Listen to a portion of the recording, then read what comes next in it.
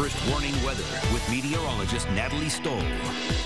Let's take a live look outside right now in San Marcos this evening. This is at the Chuck Nash Chevy Buick GMC along I-35 there. Just a few clouds stretched across the area. It actually looks pretty from this web camera. You can check it out online. Temperature-wise, not too bad for this time of day compared to what we've seen recently. 99 in San Marcos right now. A little bit cooler up in Georgetown, 97 degrees there, 95 in Fredericksburg. Here in town, 101 degrees, a little bit hotter. By 8 p.m. we'll dip into the mid-90s. At 10 p.m. tonight, low 90s. Those clouds we see now will start to taper off by the 10 p.m. hour. Mostly clear, a 101 out of Camp Mabry, 99 out at the airport with a few more clouds. Winds are light and kind of all over the place for the time being.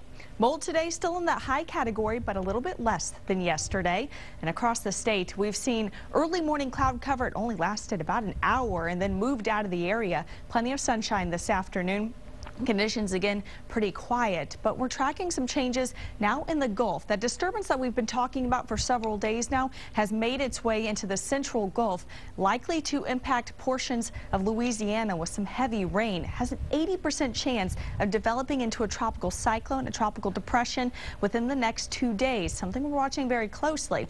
Now the forecast models though are kind of all over the place as far as where they're going to take this system. So we have a couple of options. One of them will take it right along the Texas coast. Unfortunately, either of these situations not really going to increase our rain chances because this southern direction will keep it just off the coast, keeping the best rain chances along the coast, not here in central Texas. The other one takes it up through Louisiana and back into Alabama, bringing much of that wet weather there, keeping it away from central Texas. So either way, our rain chances don't look good. Let's go hour by hour, though, through the next 24 hours. Tonight, you could see a few low clouds develop by early on your Friday morning, but it's going to be another hot afternoon. We'll actually see mostly sunny skies for your Friday. A few passing clouds and that small chance for rain not going to move in until your Sunday and Monday of this holiday weekend. All right, tonight, here's what we can expect temperature-wise. In the hill country, we're looking at the mid to upper 70s. In the metro area, mid 70s. Same along our eastern counties. And for tomorrow, temperatures similar to what we saw today. Most areas right around 100 degrees, so not everybody will hit that triple-digit mark, but the larger cities most likely will. That includes here in the Austin area. And of course, this weekend, a big football game at UT. We have kickoff right around 97 degrees, halftime down to about 93, and by the end of the game, temperatures will dip into the upper 80s, expecting dry conditions through this entire time period with partly clear skies.